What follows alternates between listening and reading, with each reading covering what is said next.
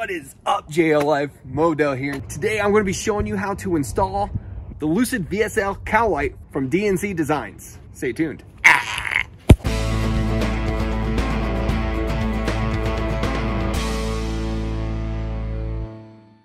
So this part replaces the cowl brackets that's on the Jeep already. They're all color matched. The color matching for my Stingray is flawless. This is all made in America, 100%, from the LCD lights to the little blinker turn signal that's inside. There's the back. This is all really well made stuff. Install is super easy. There's 4 bolts that you're going to swap out. Wiring is also super easy. We only have 3 wires to go off of. You have your white hot, which is for your LED light. You have, of course, your ground negative, which is the black, and your green is for the turn signal. And you know what you gotta do is run those 3 wires and you'll be set to go. And I'm gonna show you how to do it. I love wiring. As you can see, the new piece actually color matches the rest of the Jeep better than the cowl piece that I already have on there. Weird. So the first step to installing it, you're obviously going to need to remove the OEM cowl. To remove it, you have 4 bolts, 1, 2, 3, and 4. You take those 4 out, this is going to pop right out. I have a little bit more to do just because I have the aftermarket light.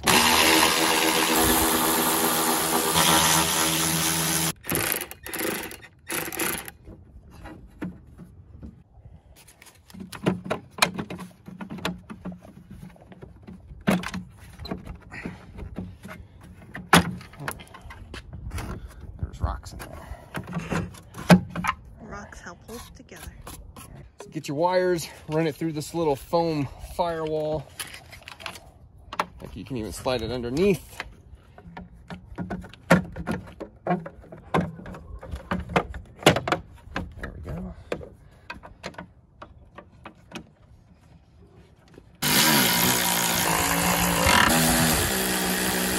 So the best way to doing this with these lights is to have a wire system already installed in the Jeep, whether it be the OEM ones, aftermarket. I have Switch Pros in mine. There are so many aftermarket available at this time. Choose your poison. So the way I want to wire mine up, I want to be able to operate the lights independently. So I'm not going to be combining the 2 lives to 1 switch. I'm going to be running 1 live to 1 switch and the other side to another switch. That way I can independently do left or right. You're going to run it to whatever switch that you want it to go to.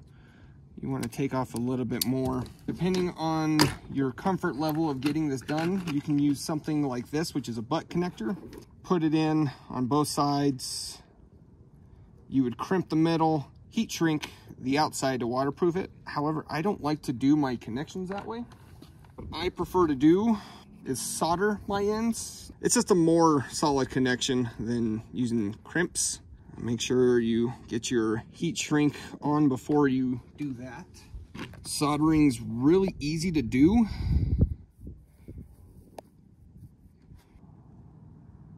There we go.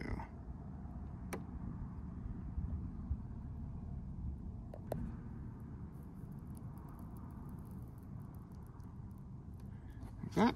Smoking.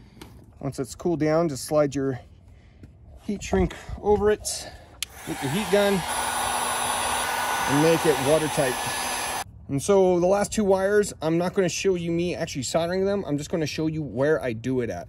Now the turn signal is not required, obviously, but if you want it to work with your turn signals, you're going to have to splice into the line of your turn signals, and it's the same on both sides, and I'll show you where that's at.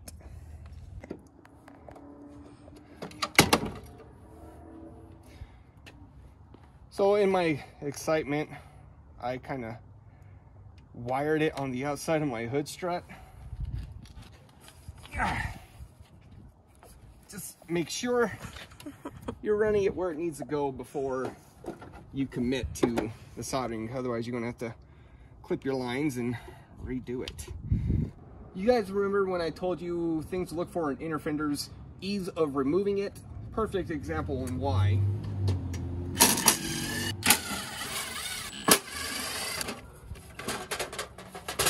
So the turn signal wire is actually going to be inside your inner fender towards the cowl mounting location. If you come down here, it helps peeling that off. You'll see this cluster of wires in the back. Of course, this side's going to look different because I have American Adventure Labs trail lights, which is what all this setup is. But right here, you see a white wire with a green stripe. Right there. That is going to be the turn signal, and it's going to be the same on both sides, and you're going to need to tap into that. Now, you can either tap in before, which I'm not going to lie, that's going to be really difficult to get to, or you can tap in after, which is what I'm going to do.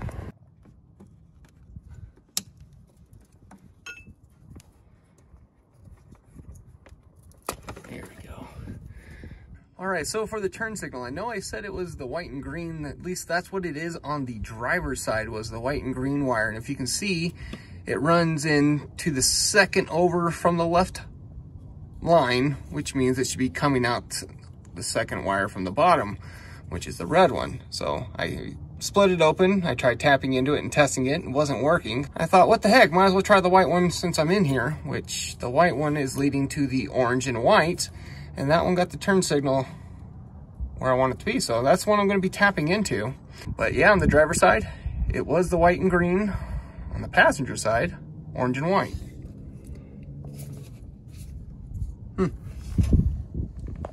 So if you made a boo-boo like I did, don't fret.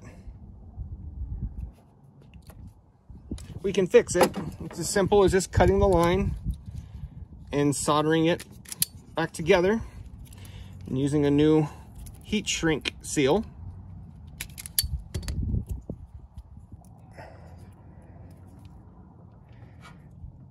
And if you're intimidated with soldering, don't be. It's actually really easy.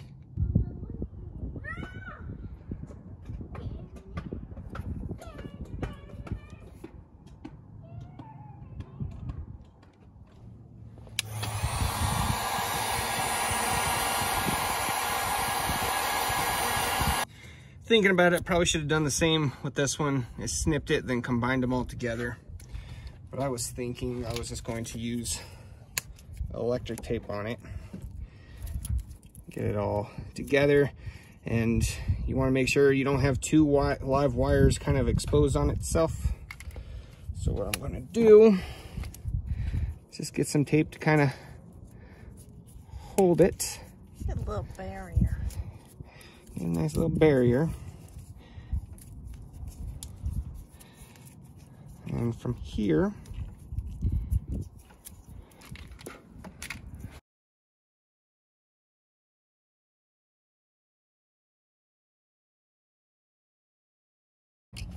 plug it back in. Make sure you hear the click. Red tab. Push tab back in and hide the extra wire out of the way. So if you look closely, there's going to be a green and a white wire right there. That's going to be the one that ties into the blinker. So the last line we need to run is going to be the negative. Now, back here is the negative terminal bus. This is a really good spot to run. I'm just getting really crammed in mine. But so just crimp on a ring terminal and hook it onto where you got room on your negative bus. If you don't have access to this because you have something in the way, kind of like I do, any unpainted bolt will work. Here's the bolt I'm going to be hooking up to just to ground my circuit. Though it's not the most aesthetically pleasing, it doesn't look bad here, and it will fit the bill for now. An unpainted bolt or nut will suffice. I'm just going to be running it right here to this unpainted bolt, and we should be good to go.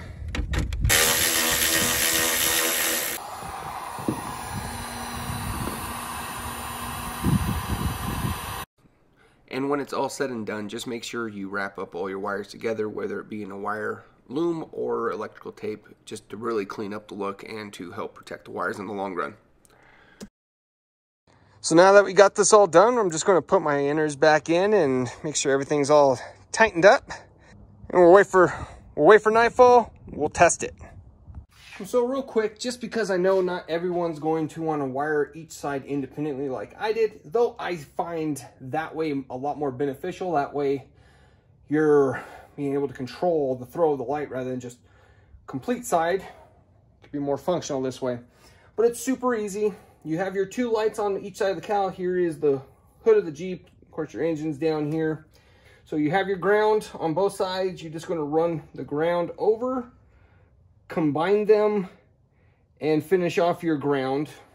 Of course, your turn signals are going to have to be wired to each individual turn signal because they're on separate circuits. Don't combine the green. And of course, the white light, which I'm going to represent with red, that's what I have. If you want the lights to come on together, just like you did with the grounds, you're going to tie them in together and you're going to run it to your power supply. And that way, when you hit one button, both lights come on. Of course, I didn't do it that way, but this is a real simple diagram, so it makes sense. When I first got into Jeeps, wiring was actually one of the things I dreaded the most because I had no idea what the hell I was doing. Wiring is actually really simple and really easy. Just take your time and don't worry about wiring. You mess it up, you cut it, and you repair it, kind of like what I did earlier. It's not hard to do. Hello. So here's the look from the front of the Jeep from an elevated position. Here's it from the side at a more eye-level position. From this side. From this side. So here's how I have mine wired up. Left alley light, right alley light. The most useful thing for this is actually off-roading. I've been told by some off-roaders that the fact that I have lights on my Jeep, it's a mall crawler just for that sole purpose, that you don't need lights to go off-roading, or you're in a giant line when you go off-roading at night and you shouldn't have your lights on anyway because you're going to be blinding your friends. Well, I don't go off-roading in giant groups. I go with very minimal people and it's very open. And there have been situations where I'm climbing up something and I need to start turning and I look over, and since it's dark, it's pitch black, and I'm having to poke out a flashlight to make sure I don't go tumbling down the mountain, make sure I'm going in the right spot. Well, guess what? Now I got the perfect light for this. Furthermore, if you like to go camping, and this light will just turn on and flood the side of the Jeep. If you're setting something up, if you got a buddy who broke on the trail and you want to help light his stuff up, you don't always have to position your headlights at him. You can just pull it to the side of him and turn on these alley lights.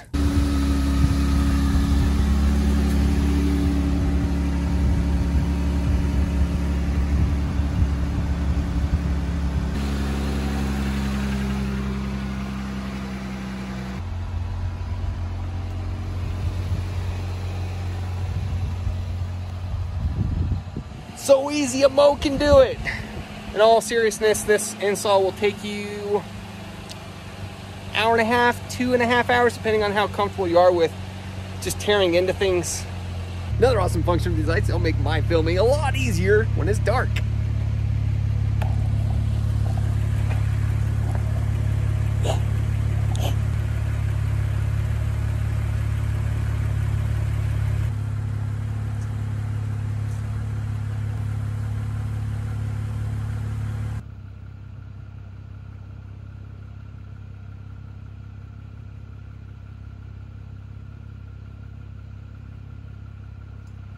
So from inside the cab, and I turn them on.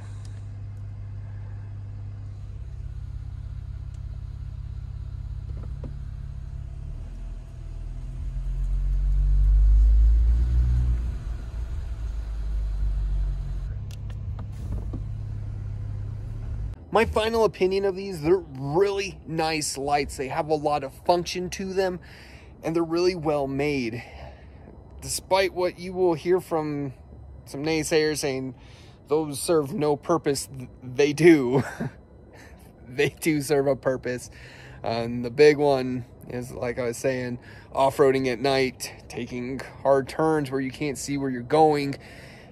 I like to do exciting and thrilling things in my Jeep. I don't typically just do dirt roads at night, which of course it's totally fine if that's what you do. I like having that. And of course, being able to see to the side of your Jeep, a bunch of different circumstances, is this going to be beneficial? I can film.